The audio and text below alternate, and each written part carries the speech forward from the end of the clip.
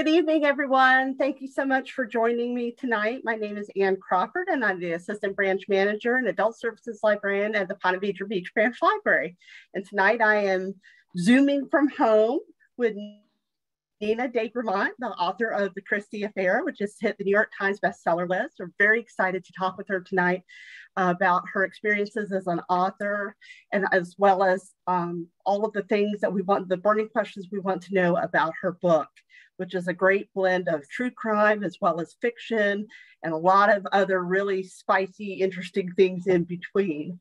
But before we dive into the really exciting part of our event, I just wanted to let you know, right now we have your video cams and your audio muted and your video cams turned off, just so that you can focus on the conversation between myself and Nina de Gramont.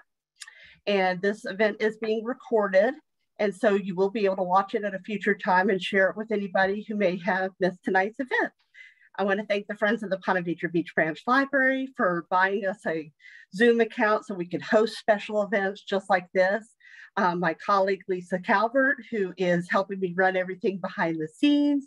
The Book Lovers Book Club at the Ponte Vedra Library for the wonderful questions they provided me. I have a grand total of 20, just like I did last time when I interviewed Nita Prose of The Maid in June, if you were able to catch that event.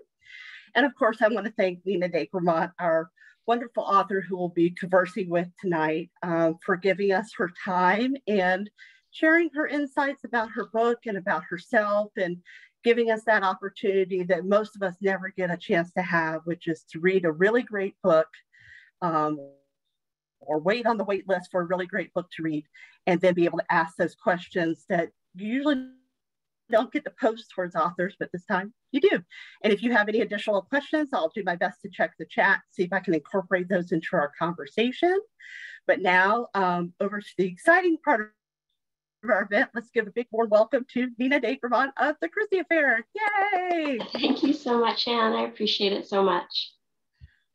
Okay, well, we're so glad to have you join us. And I thought before we dive into the questions, if you wouldn't mind telling us a little bit about yourself as a person, as an author, anything that you would like to share with us, just to go ahead and break the ice. Sure. So I live in Wilmington, North Carolina, which is the southeast part of the state, right on the coast. I teach creative writing at the University of North Carolina, Wilmington.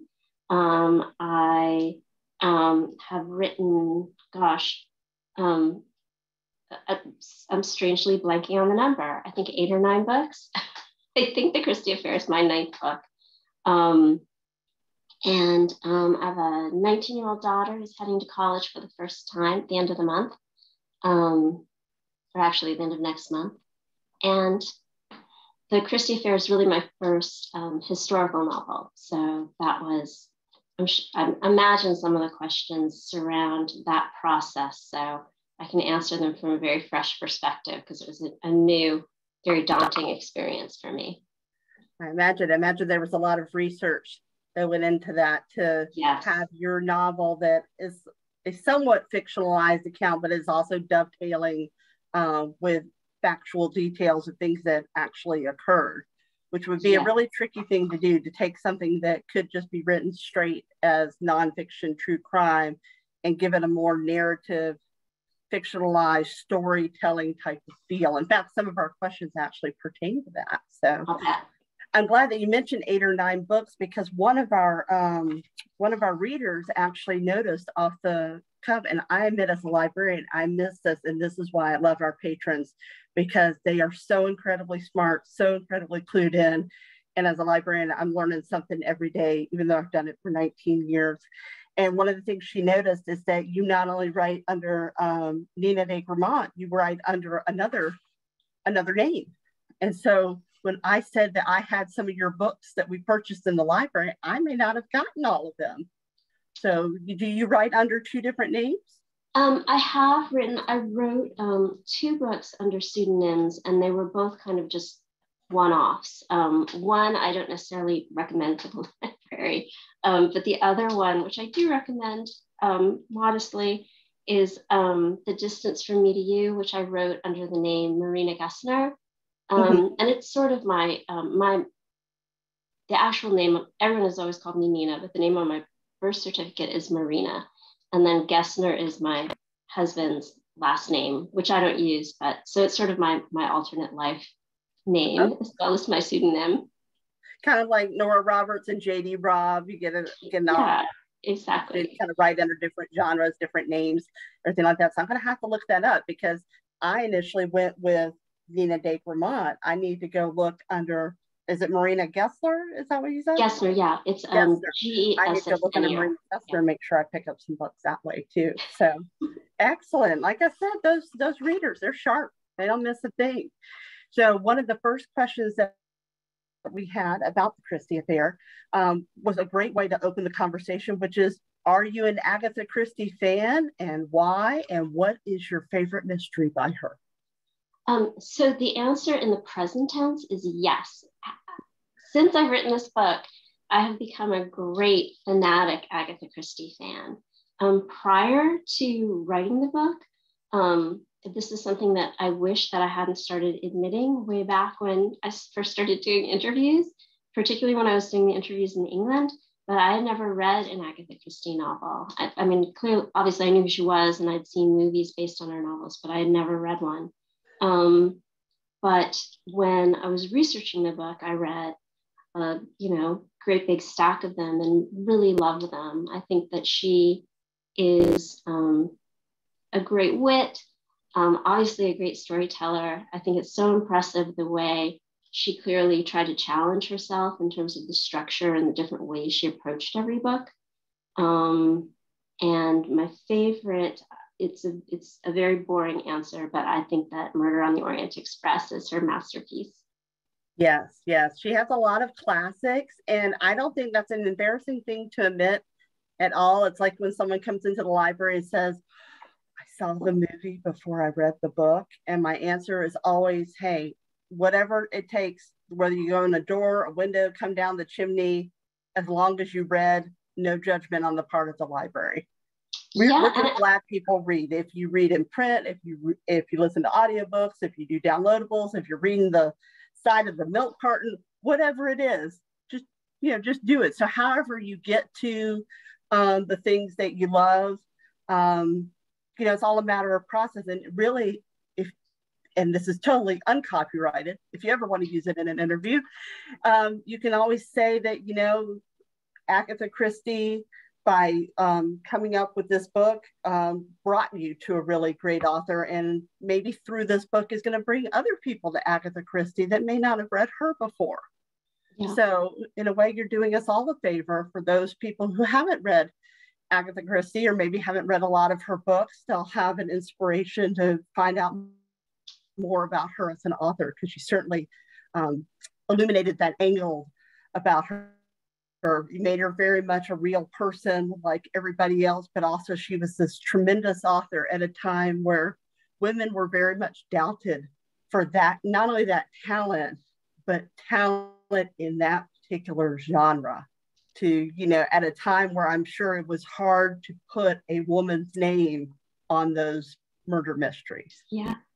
And I don't think that anybody should be daunted by the fact that they were written so long ago, because I think that she was really ahead of her time. And there's really a spare, contemporary, fast-paced feel to all of them. She is, and she's inspired so many other authors that came after her. She was the reason that I think a lot of people were inspired to write in that genre. It is such a popular genre. It is the most popular genre we have in the St. Johns County library system. And we even have some new books that relate to Agatha Christie. We have The Science of Murder. It's a nonfiction book about all the different things that she researched, all her different poisons and everything like that. And it even makes the point about how the fact that she did this research on poisons rather than giving people bad ideas of which poisons to use. On the contrary, people were recognizing what kinds of poisons might have been at work, and were then getting people help for antidotes for these poisons based off of learning about poisons from her books. Oh, how neat. I thought that was really interesting. And I think Marie Benedict, a fellow author, wrote The Mystery of Mrs. Christie. So it's such a rich, incredible true crime tale that there's so many different opportunities of so many different angles that you can take.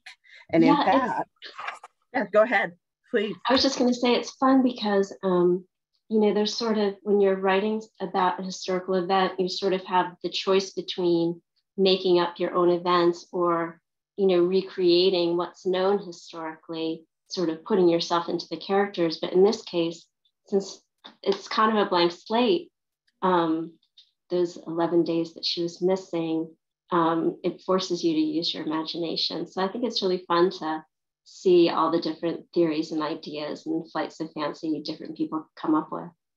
Yes, and the fact that it's still unsolved. They still don't know what she was doing during those days of her disappearance. Yeah. So it is up for speculation, and that does make for a really rich mystery, which leads me to my next question, which is, what do you think really happened to Agatha during her disappearance? Do you think it played out the way it did in your book, or do you think maybe something else entirely different happened, or maybe somewhere in between? Well, so it definitely didn't play out the way it played out in my book. My book is entirely fictional, and I don't imagine that one shred of it actually happened in real life. Apart from, I mean, the aspects that I tried to depict with accuracy were what was going on when Agatha wasn't present, in terms of the mechanics of the search and what was going on with the police and, you know, sort of in general in the world around her and the newspaper headlines and things like that. But the truth is, the real mystery, she was on December 3rd, her husband asked her for a divorce. That night, and then he left town. That night, her car was abandoned on the edge of a chalk pit. It was discovered empty of her with, you know, some things that she might need, like her coat and her driver's license and her suitcase. And the truth is that the next day, she registered at a spa hotel in Harrogate, which is in the north of England in Yorkshire. And that's where she was discovered 14 days later.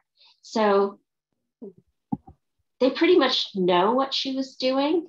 During those 11 days, she was doing what all of us would want to do on the heels of a horrible breakup, which is taking a vacation at a spa, getting massages and having trays brought to her room. So the real mystery is, why was that car abandoned? How did she get from Berkshire, or as I've learned since talking to so many British people, it's pronounced Berkshire in England. How did she get from, you know, the London area all the way to the north of England without her car, driver's license, or personal effects? And why didn't she come forward when this massively public search was going on? I mean, she had among the things they know about what she was doing during those 11 days was that she was reading a newspaper twice a day. So she had to have seen how desperately the whole world wanted to know where she was. Why didn't she come forward? And I mean, her explanation for that was that she was having a breakdown. Her mother had died the summer before. Her husband was leaving her. She was in the sort of fugue state brought on by the emotional breakdown because of those events, and had just completely forgotten who she was. And that's why she didn't come forward. And then on the other side of it, she said, I just don't remember. I don't remember what happened.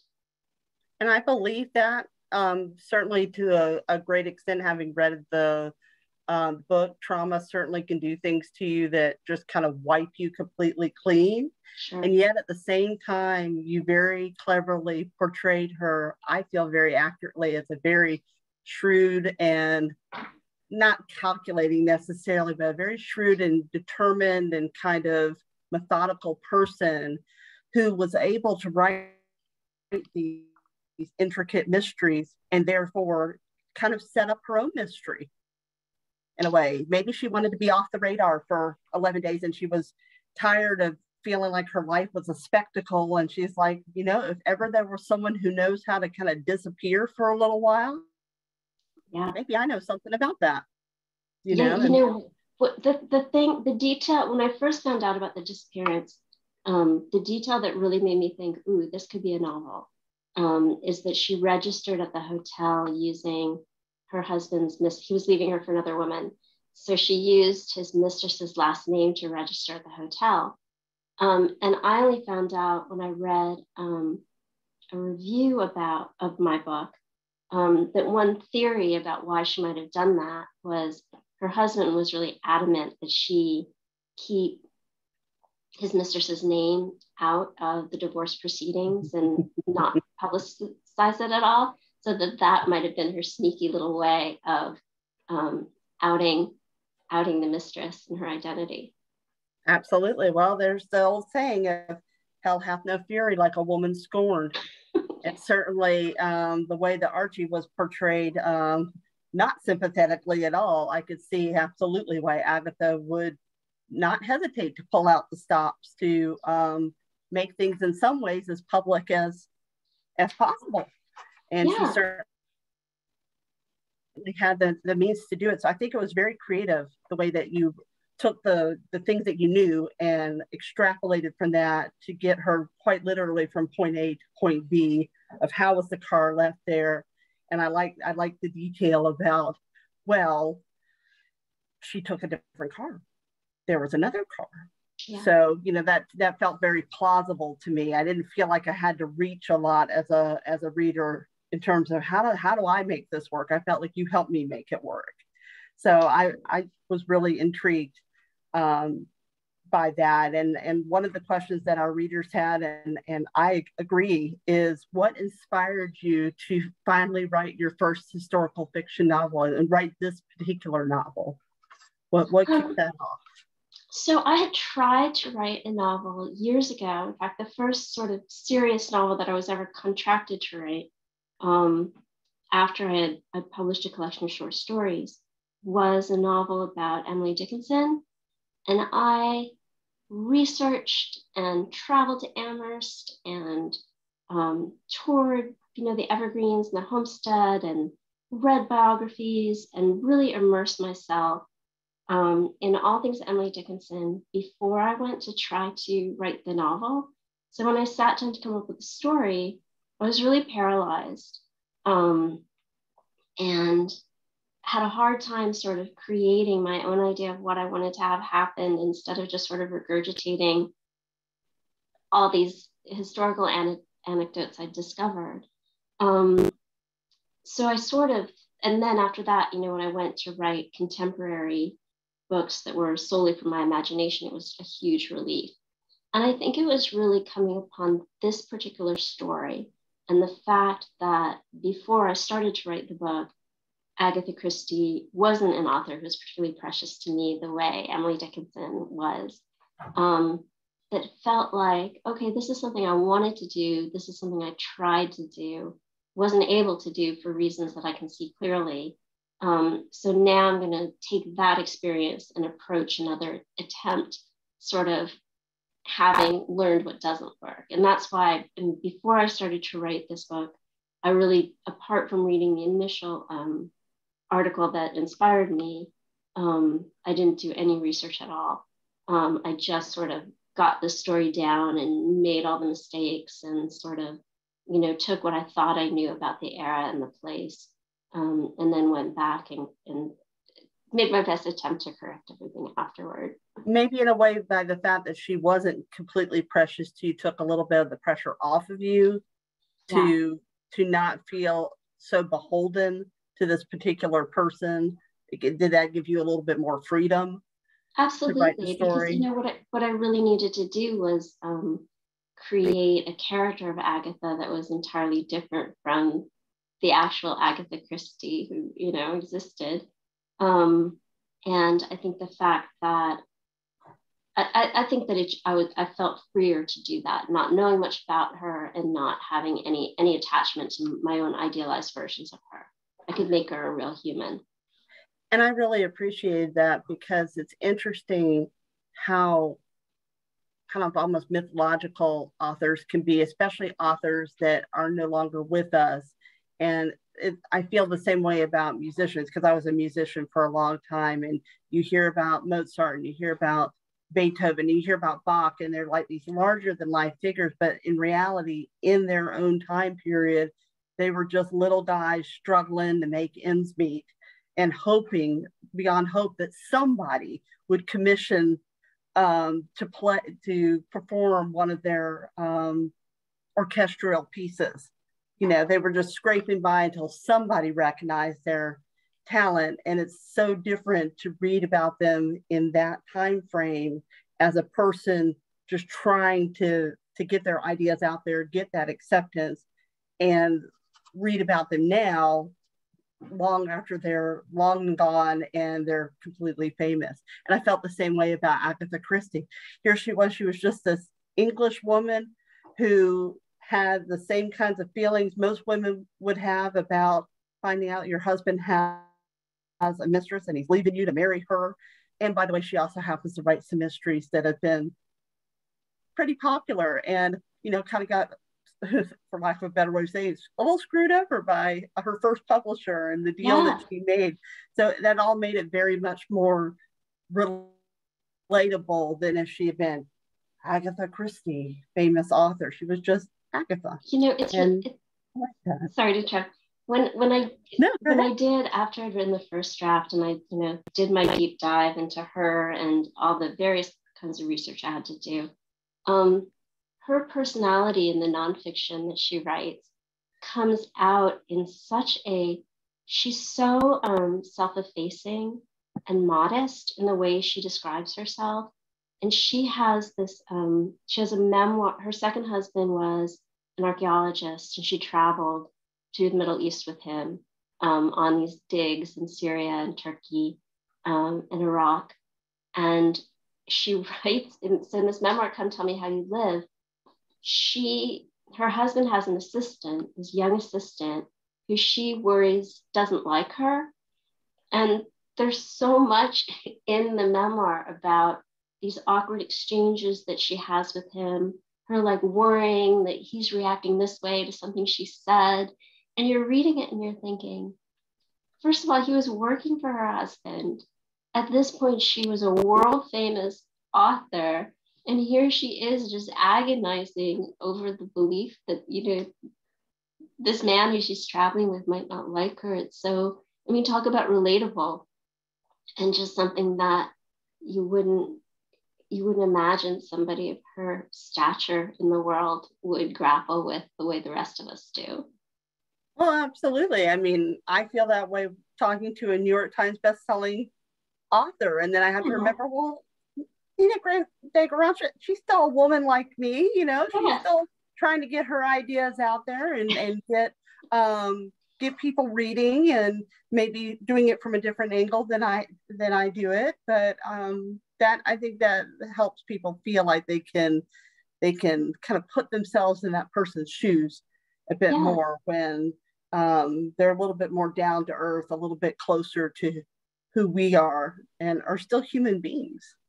Yeah, there's nobody to be intimidated by, really. And I think it's so endearing when you see somebody who, like Agatha Christie, who has all the reasons in the world to comport herself like an intimidating person, and you see a refusal not to do that. It's hard not to really love her. Absolutely. Absolutely. And you touched on a little part of our next question, which was, did you know all the pieces before writing, or was it like, a continuous story and then you broke it up into kind of flash forwards and, well, not flash forwards, I guess, present and flashbacks? Right. So I don't know if the people on here, should I be mindful of spoiling the book? Are there people here who haven't read it? That is a really dynamite question. I would think most of the people have either read the book or don't mind spoilers. So I think you're safe there. Okay. I would imagine that you would watch it before. We even had a person say, I've read it, go ahead. Okay. I think most people who are still on the wait list probably aren't going to watch this until they've read the book. So go for it. Okay. I'll still try to. So the novel is narrated by a fictional version of Archie Christie's mistress. And she has a very specific reason beyond just being attracted to Archie for having this affair with him.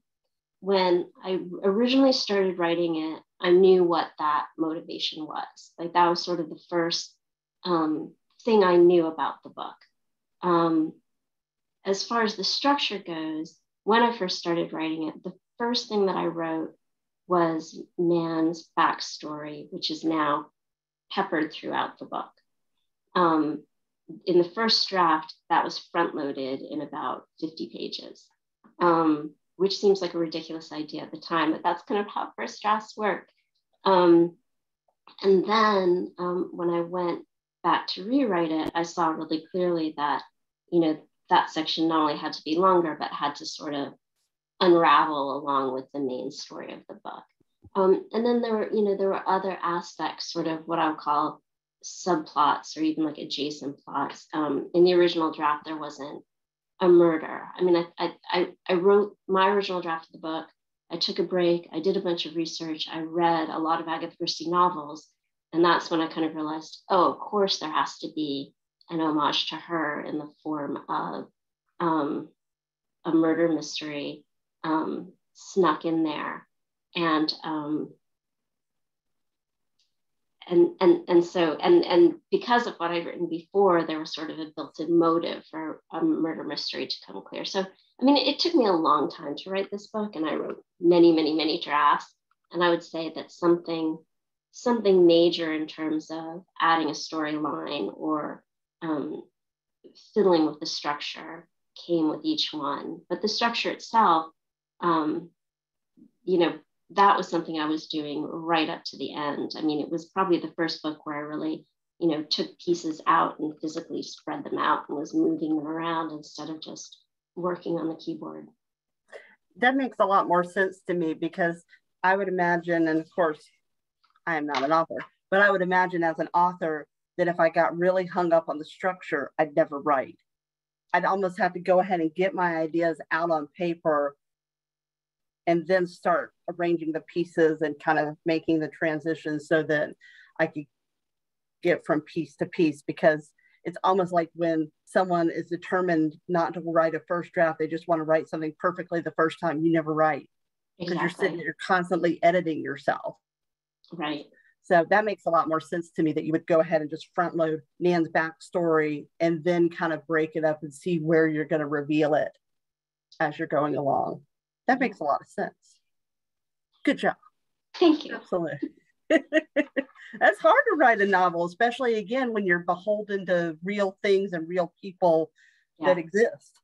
Yeah, it's hard no matter what. In ways, like there are aspects of being beholden to real things that exist that give you gifts in terms of how to, you don't have to come up with a style of dress or where something's going to happen. The time period and the actual historical people give you these little presents. And I will say too, I read,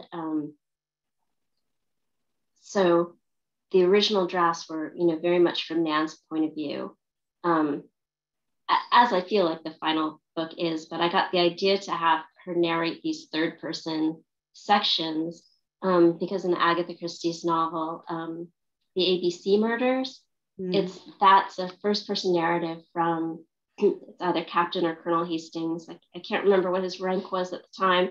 But so he's telling the story in first person, and then all of a sudden there'll be these sections that are in third person and just with the header, not from the personal narrative of Captain Hastings. So I was like, well, that's kind of interesting. Is there a way that I can maybe more sort of organically slide into that kind of narration?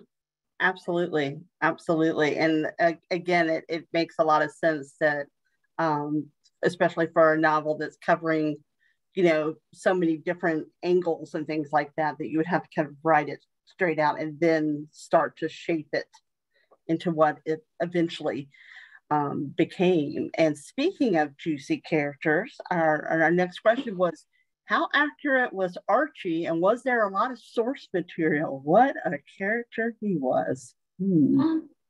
So The primary source materials I used for creating Archie were Agatha Christie's autobiography. And then I read, and I really wanted to, I tried not to use too many sources apart from Agatha Christie because I wanted to create her sort of the way she seemed to want to be seen. But I did use a book called Agatha Christie and the 11 Missing Days by Jared Cade. And he writes about a lot about Archie and what kind of man he was. I feel like I made him, and I mean this could be completely wrong, this is just my personal feeling. I feel like I made him a little bit more sympathetic than he was in real life. I think in actuality he was pretty mercenary about wanting to end this marriage, and his primary concern was this new woman in his life. So I think that the sort of, in my novel, I give him sort of a phase of being super remorseful and really being concerned about her and missing her and thinking that he can repair the marriage. I don't believe in reality he ever felt that way. And I do think that he was a pretty arrogant sort of man, and that I don't know if you've looked at photographs of him or anything like that, but he was really dashing and handsome. And I think that he really wanted to be the main event in their relationship. And he, never could have anticipated her having this career that was going to not only take her away from him to some degree, but outshine him so much. Especially in a time period where women weren't supposed to outshine men at all. No. And they didn't. I mean, how often did that happen? I don't think he was prepared for it at all. So those aspects of his personality, the character I created in the book, I did draw from historical descriptions of him. And there's one point where I paraphrase, he says something like, I'm sick of the situation. Somebody's got to be unhappy, and I'm tired of it being me. And in Christie's autobiography, she does quote him saying something very similar. All right.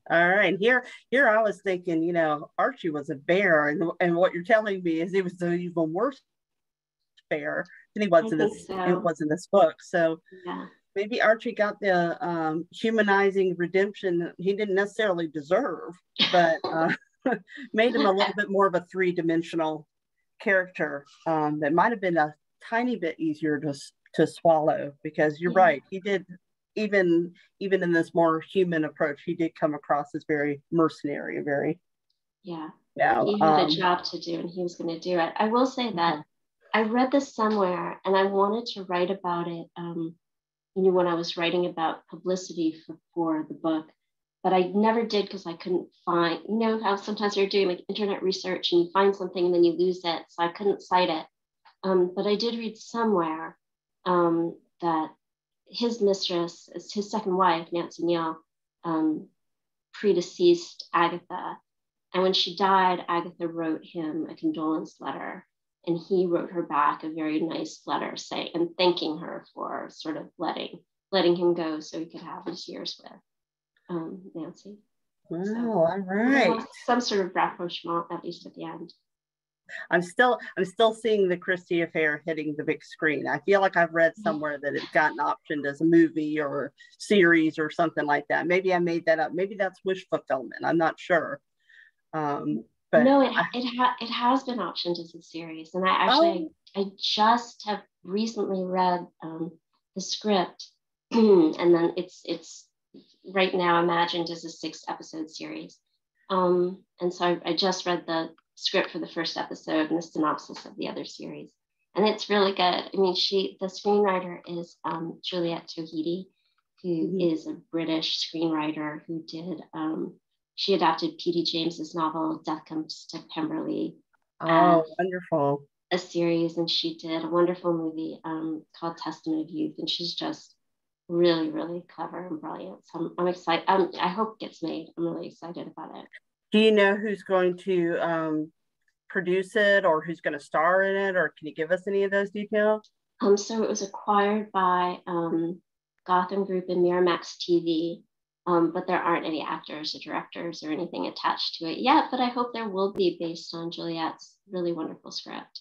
And I hope they give you an opportunity to have feedback on your baby, because you did a lot of research, and I would be thrilled if you have any spare time, which I doubt you do, but if you have any spare time to send me any of the titles of the books you used in your research, I'd love to get some of those for our library as well, because I think they would certainly be read, because I think Agatha Christie, she's always been popular, but I think especially now she's in the lexicon just that much more.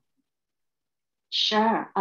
Yeah, happy to do that. And also, I read wonderful books about and by Agatha Christie, but probably my favorite book that I read, the competing two favorite books I read while researching this were about the mother and baby homes in Ireland. And one is this memoir of a midwife who worked at one of them in like the late 50s or early 60s, and it's called A Light in the Window. Her name's Jean Golding. And then there's another amazing memoir by a man named Paul Jude Redmond, and he was born in a mother and baby home in Cork. And he writes about this combination of his own history and the history of these homes and treatment of unwed mothers in Ireland. And it's such a fascinating, personal, emotional doc. I really recommend it. Excellent. Like I said, I'm always looking for good book recommendations, because what happens is readers like myself read something and they're like, I want to know more. I want to know where the information for the story came from, or what were the sources. So anything you could shoot my way. Yeah, I will take a look into it for sure. Yeah, that would be fantastic. Because again, oftentimes you don't get to ask the author themselves, what resources did you use to get the factual material for the book? So that's really interesting. And some of the characters in the book, I gave Archie a hard time, but he was not the only unsavory character that we ran into, because one of our readers wanted to know more about Sister Mary Clare, that here was this person who was sympathetic, but yet horribly enabling, and almost wiped out the sympathy part from her, that she had to give, because she was enabling these horrific things to happen. So what can you tell us more about her? So I made her up.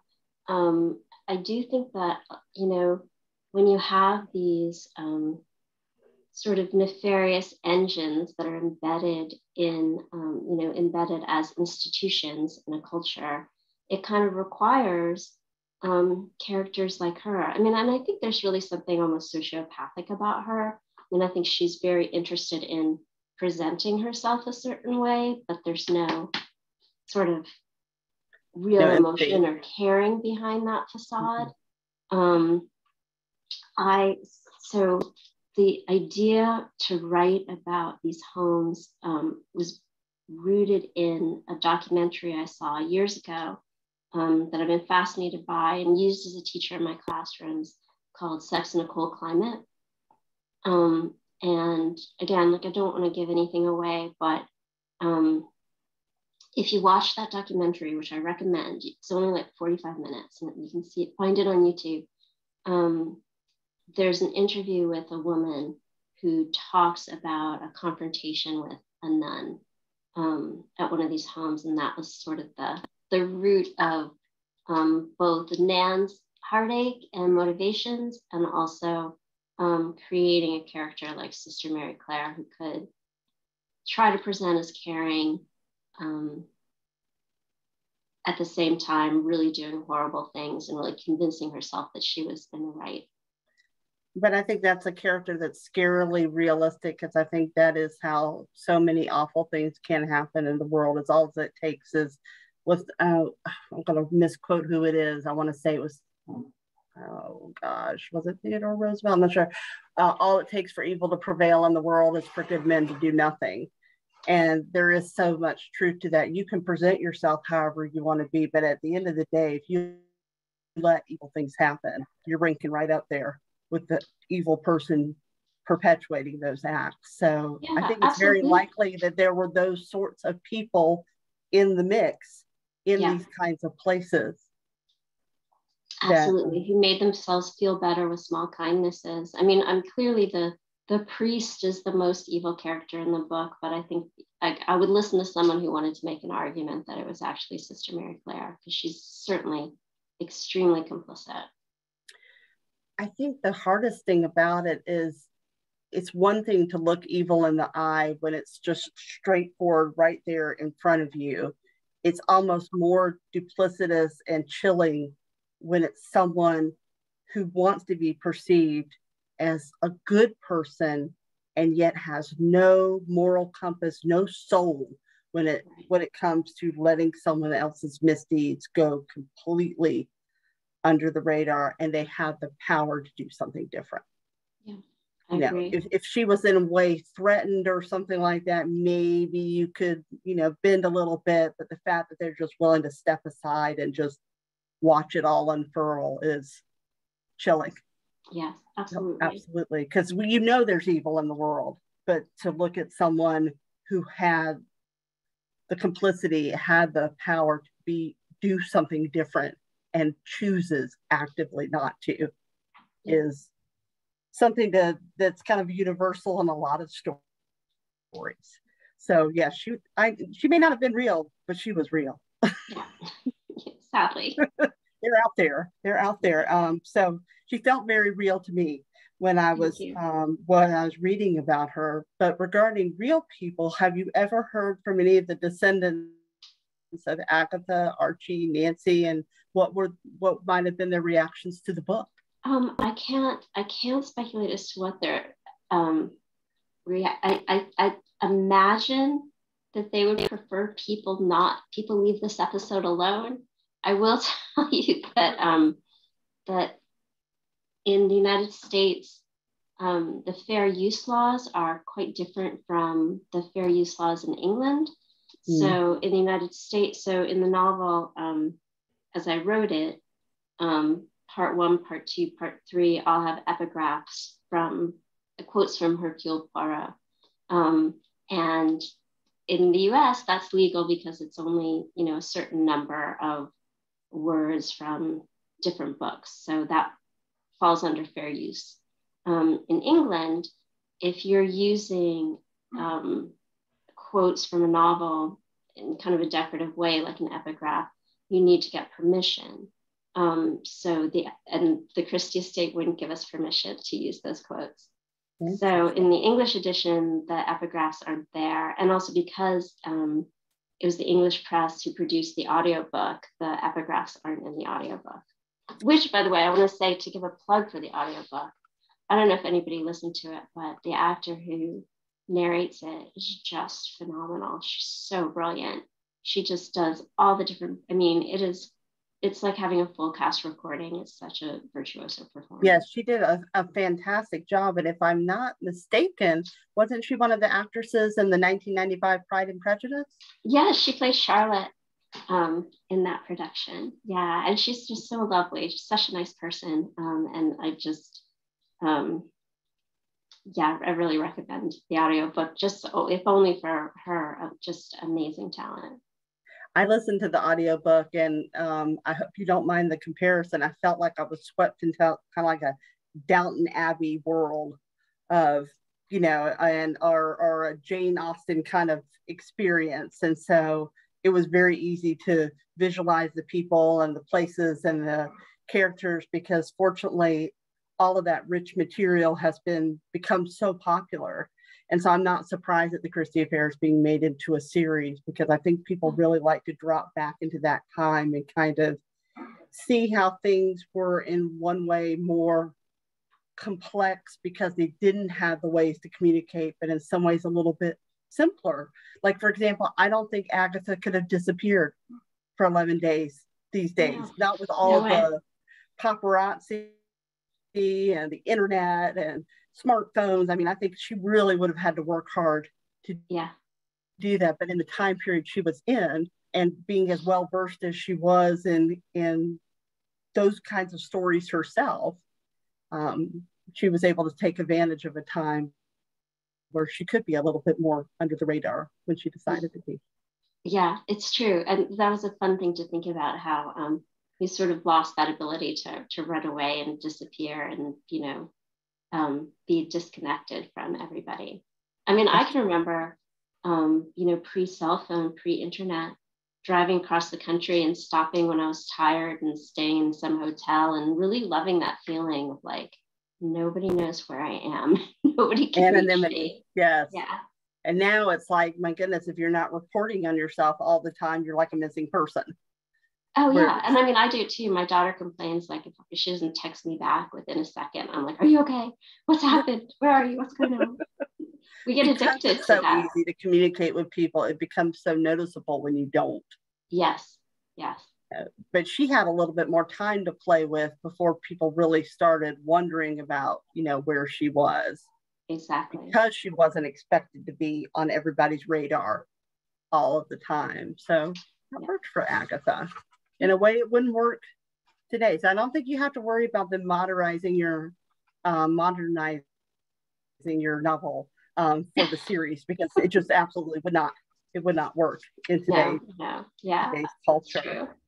You had mentioned that the Marina Gessner is your husband's name, is that correct?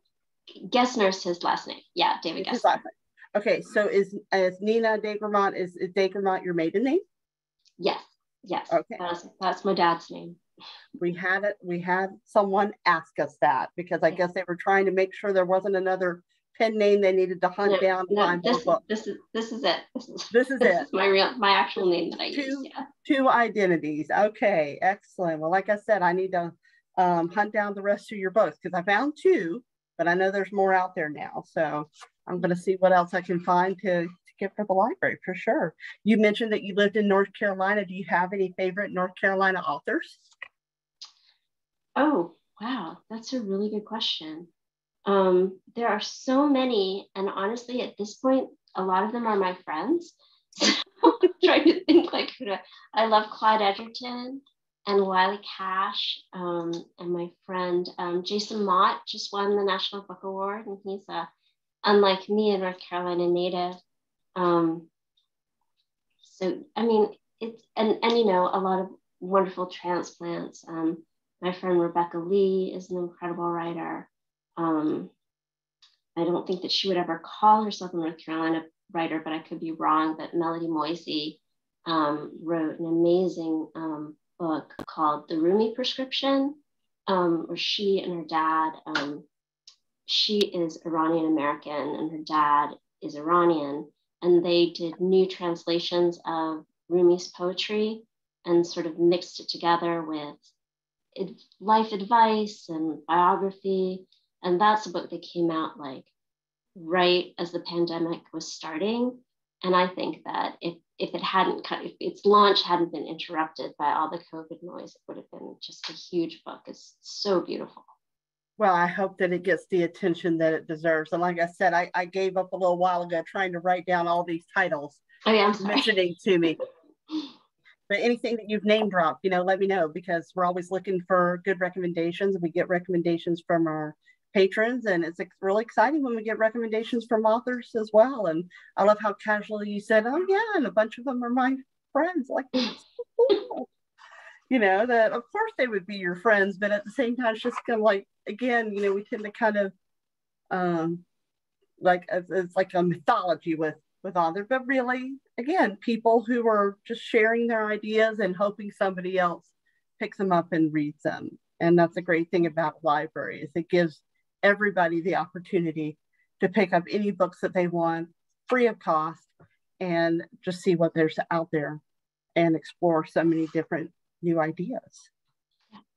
So speaking of that, your book right now is classified in our library as adult fiction, but we had a former media specialist ask us if you feel your book would appeal to young adults. And I thought this was a very interesting question given the current climate around books right now.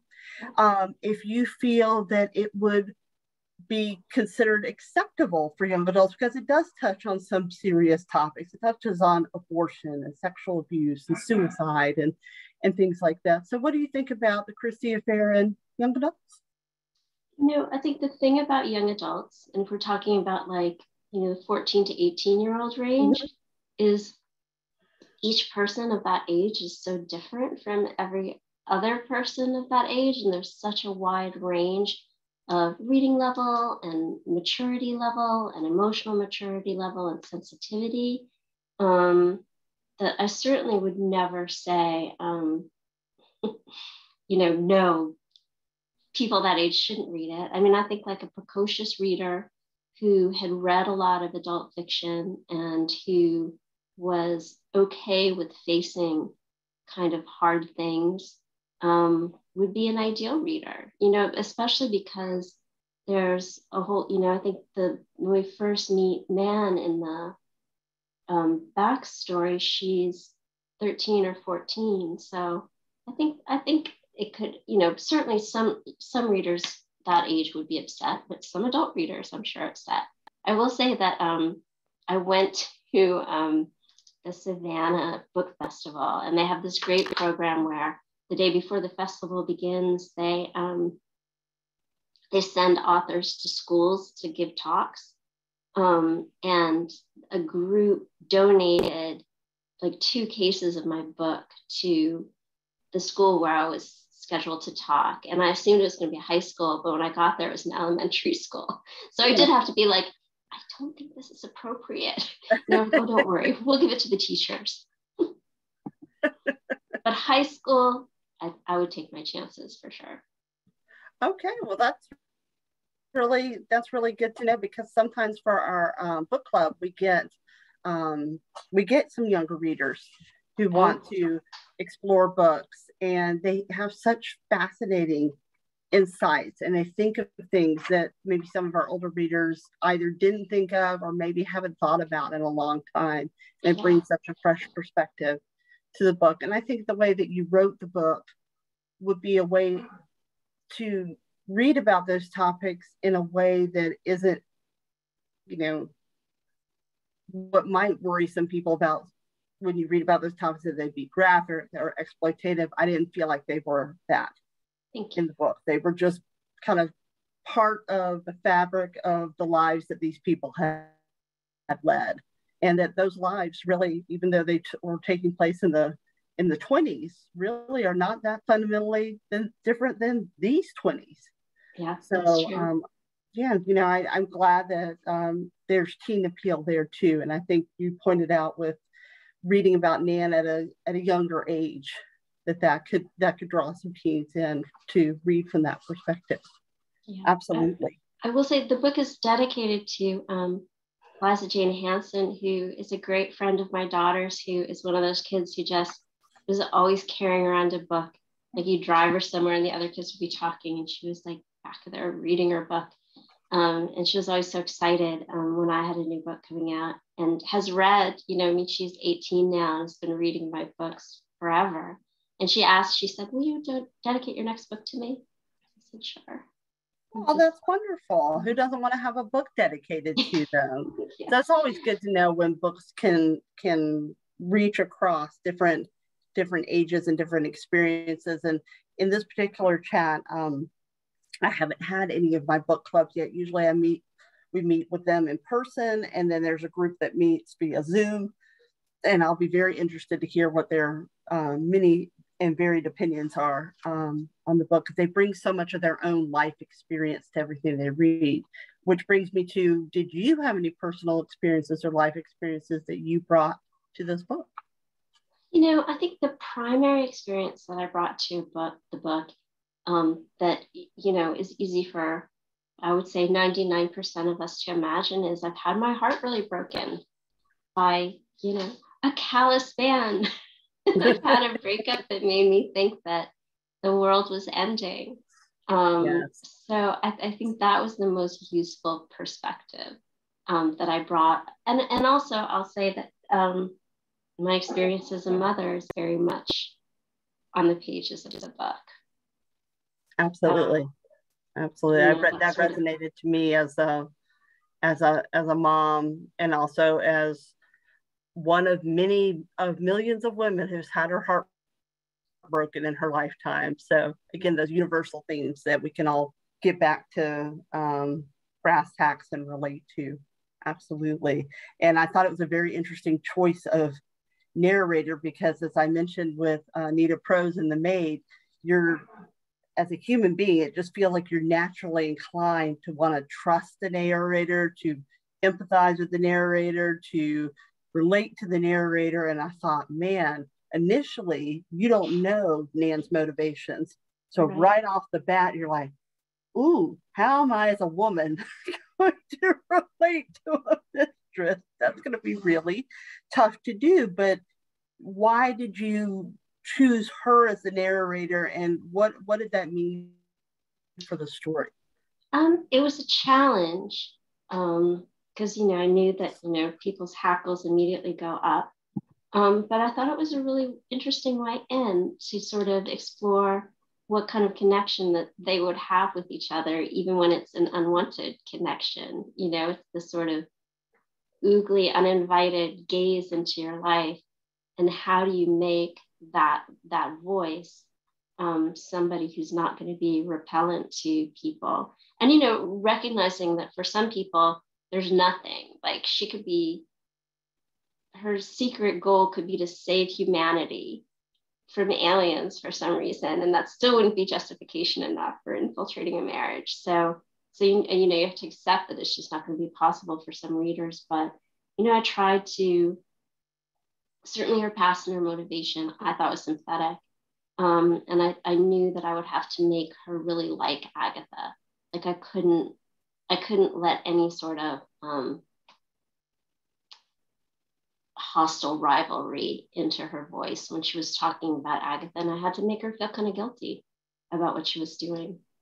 And that was what was interesting to me, because before I found out what her game really was, the fact that she liked Agatha and the fact that in many ways she kind of owned it in terms of what she was doing, I begrudgingly could respect that.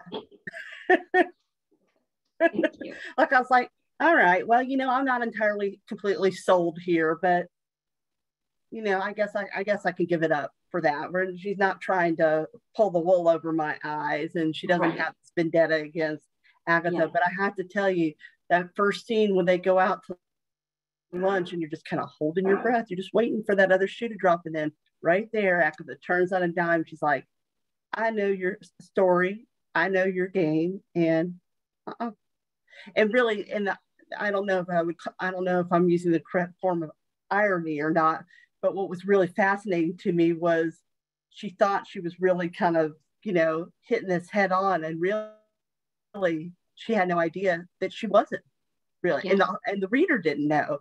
Here you're thinking, oh, she's really calling a spade, but even she didn't know the full tale of what was going on. So I thought she was a very interesting choice of narrator, and it forced me to see the story in a way that I wouldn't have naturally put myself in those shoes, but I was glad to be in those shoes, even if they pinched at first. Yeah. Thank you. That's a great way of putting it. I like it. I'm like, I don't know about this, but I'm gonna walk a little bit in these shoes and see if maybe they're not my style, but I'm gonna see where I can take this and see where this story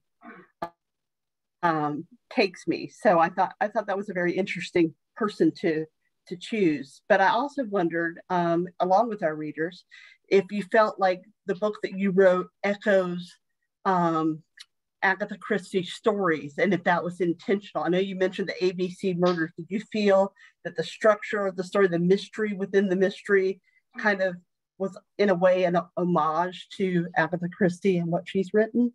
That's what I wanted to do. And I wanted to sort of make it like a combination of like they're essentially all the chapters are either titled Here Lies Sister Mary or The Disappearance.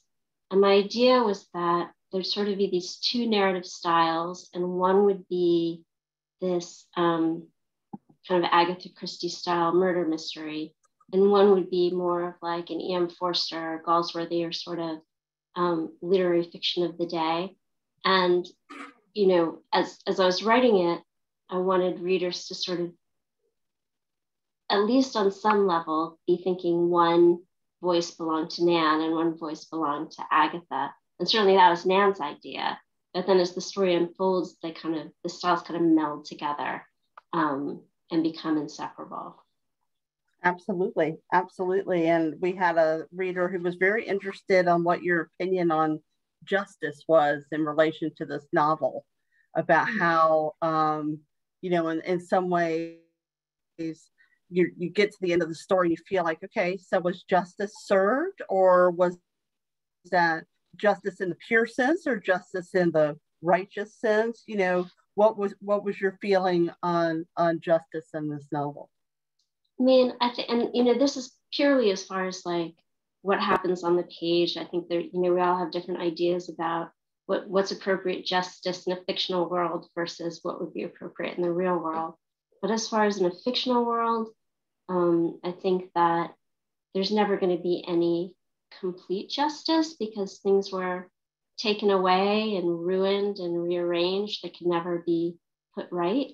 But I was glad to these girls were living in a world where the laws were so wrong and the ideas of the culture were so wrong that the only way they could find even, a modicum of justice was to make some for themselves. So I'm glad I gave them that opportunity on the page. A little bit of closure that maybe they couldn't have gotten in real life. And you had touched upon the fact that, various parts of the story were fictionalized because you had some latitude to be able to do that. Did you have a vision for the characters that you created, what kind of happened next after the book closes?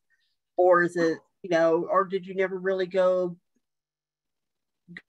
that extra step and it's just kind of left open-ended because it's so, in some ways, so different from the reality? Yeah, I think I did this kind of meld where at the end I kind of, throughout the book, since Nan is narrating it from, point very distant in time, she's able to sort of touch on things that happen afterwards, so we know that she kept in touch with Chilton, that, we know what happens to Finbar after they separate. We know that she marries Archie and, is able to be in Teddy's life, for her whole life. And then, I guess I envision Agatha after this sort of fictional interlude going back to the trajectory that her actual life had. Getting back to brass tacks and writing those books. Writing a lot of books. Right. Traveling the world. And realizing that sometimes truth is stranger than fiction. Almost always. Yeah.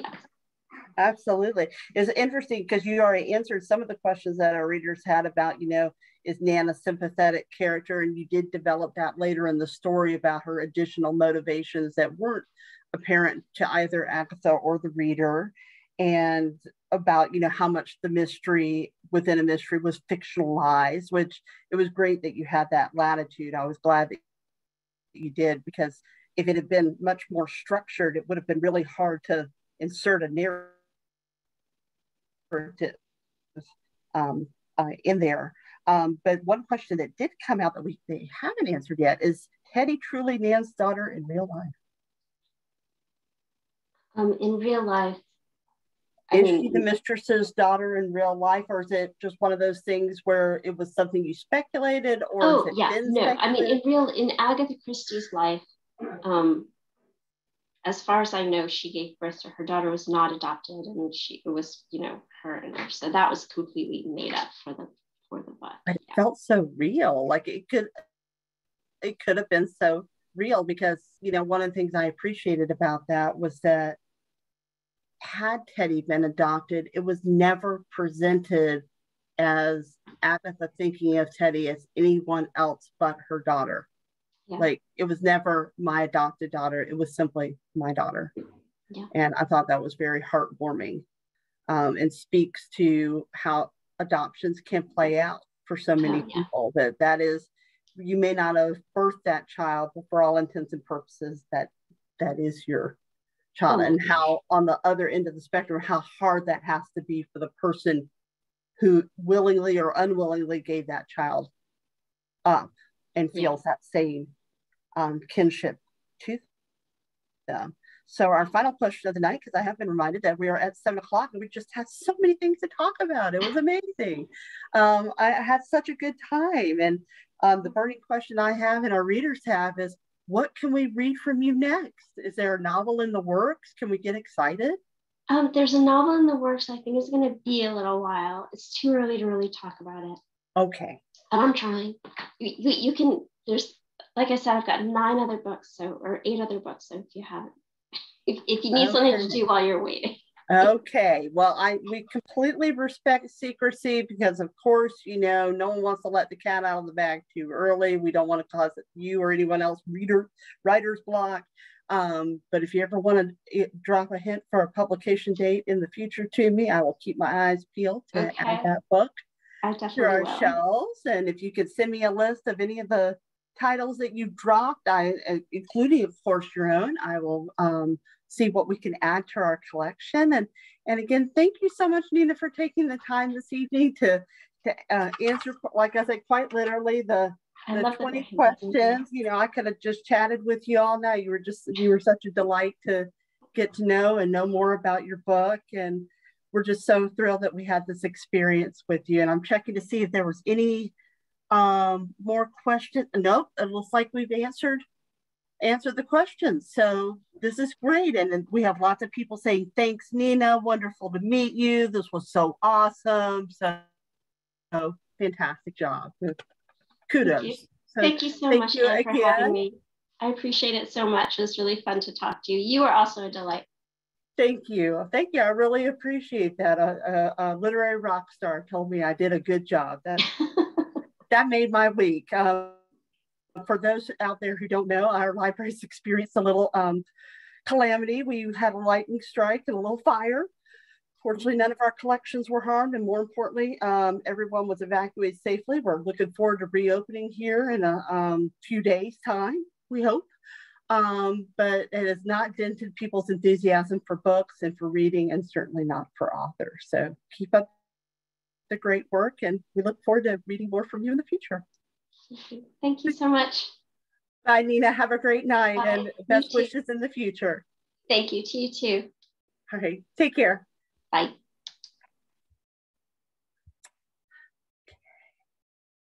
All right. Thank you, everybody, for joining us tonight. We hope you had a fantastic time, and we look forward to hopefully having you join us again when we interview and converse with Brendan Slocum of the Violin Conspiracy in August.